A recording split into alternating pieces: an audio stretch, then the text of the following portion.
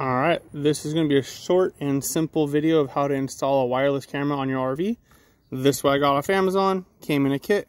The kit comes with that wire and you'll have an extra wire. Mine was longer than that. I cut it off because I don't need all that extra wire. So you'll have those pieces ready. So I have 3 running lights on the back of my Keystone Laredo. What I did is I took the middle one, I pulled it off by taking this lens off, just with a flathead screwdriver. And then there's going to be 2 screws that mount it there, and then I pulled that off. There is a light bulb here in the middle. You will then twist that, push it out, so then you would have your light bulb hanging here. I cut those off. I have prepared these 2 wires. On most RVs, white is negative.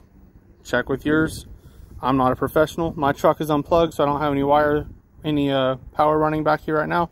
I suggest cutting all power so you don't get electrocuted. Again, I'm not a professional. What you're going to want to do now that everything is popped off, this wire that came with your kit, again, I already spliced that. It was connected just to a longer piece of wire I don't need. You will hook your white wire to your white wire. You will hook your red to, mine happens to be yellow, that's positive. And then you will crimp those. I have a crimping kit, pretty cheap on Amazon as well. Do whatever you want, use a wire tie, just make it safe. You're going to put these 2 together, then you're going to tuck those back in. You're going to tuck that in. You're going to make sure you have enough room for this cable to be sticking out through that hole on the back of your mount. And then when you're ready, you will connect the one that's out of the back of your camera to the one that you just installed on your trailer, like so.